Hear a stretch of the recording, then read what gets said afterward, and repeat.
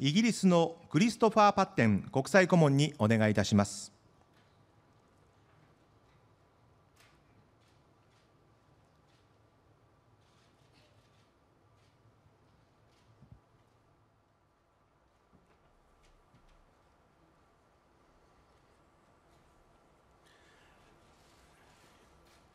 Your Imperial Highnesses, ladies and gentlemen, I'd like to follow what Ambassador Lewis has just said so very eloquently. Each one of us, of course, is a citizen of our own country, but a reasonable and responsible sense of citizenship recognizes the bonds that we share across frontiers. Woodrow Wilson, the president of Princeton College, and perhaps even more important, the President of the United States, said about a century ago, "We're citizens of the world. The tragedy of our time is that we don't know this." I sometimes fear that the same tragedy may be played out again in our own times.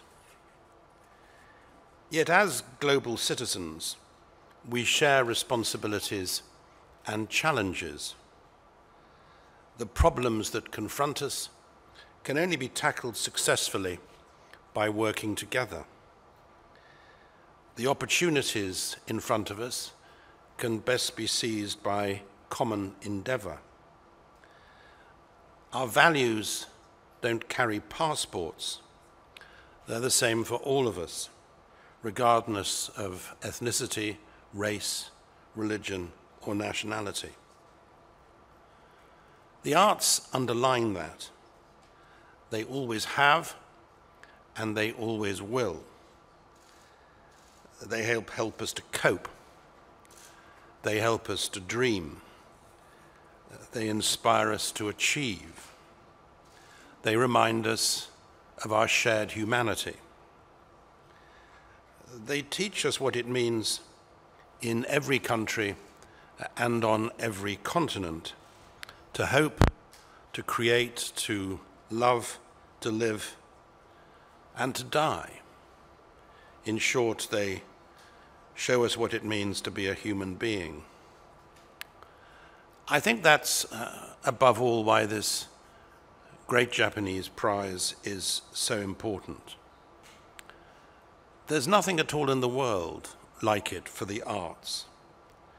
So it's a wonderful initiative that has been taken and continued by the Japan Arts Association. We honor the world's greatest artists. We congratulate the laureates this year. And in honoring them, we're reminded of what we share as men and women. They remind us of our shared destiny. And as the words of that wonderful canonical quartet in the first act of Fidelio remind us, life is so wonderful. ありがとうございました。